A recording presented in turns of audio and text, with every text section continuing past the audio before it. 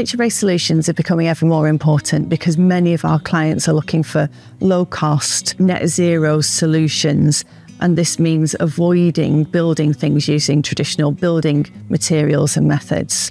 Drone surveys were taken over the beaver enclosure from 2020 to 2024. We then georeferenced this data. We quantified the change in the beaver enclosure over time, and it really showed us how the beavers had transformed this environment from an agricultural ditch to a wetland environment. Our digital tools mean that we can showcase that data in a way that's easily digestible. And so what we've done is create some fantastic visualizations of that data that really help the public and other interested organisations to engage with the activities that have taken place on the farm.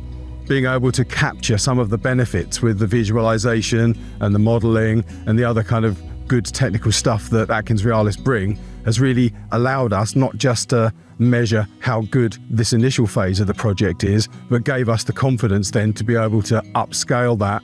The support from Atkins-Realis has been essential because otherwise we just don't know how much of anything we're producing, and that's really key to trying to work out what the value of it is, where the impact is greater, what things we focus on. And without those numbers, we can't really move forward. We just know we're doing potentially different things or potentially slightly beneficial things, but we don't know exactly how much. So getting that modelling nailed and getting the outcomes quantified is so important to the ongoing success of the project.